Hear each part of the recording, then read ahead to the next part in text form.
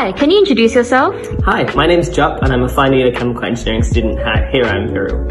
Hi, I'm Colin Hale. I'm Senior Teaching Fellow in the Department of Chemical Engineering. Okay, Jup. So, who inspired you to study chemical engineering? I have to say my biggest inspiration to study chemical engineering has to be Sir Jim Ratcliffe.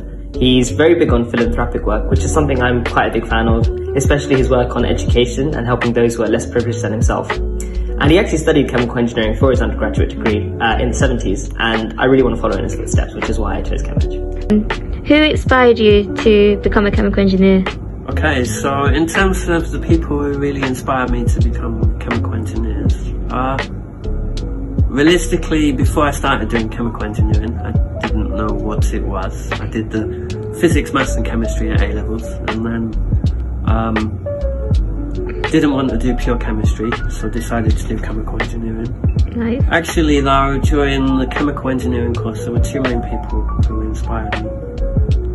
One was Professor Stephen Richardson, who taught me some of the modules we did in our first year undergraduate course, and also some of the things we did a little bit later in the third year, so things like mechanical design and so on. Why did Stephen inspire me in particular?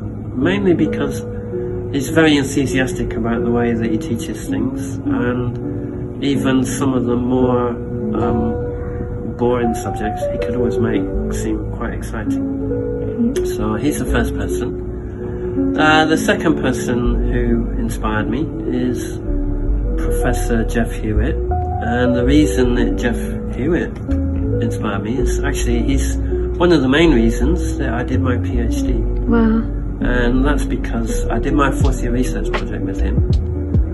At the time I wasn't really thinking of doing a PhD, but he was really enthusiastic in the areas that he did and for the courses that he taught.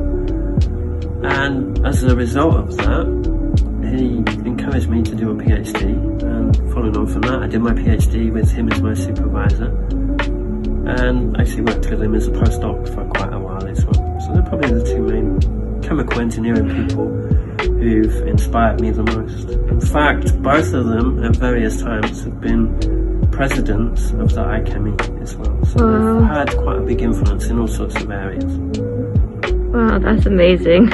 And thank you very much. Okay.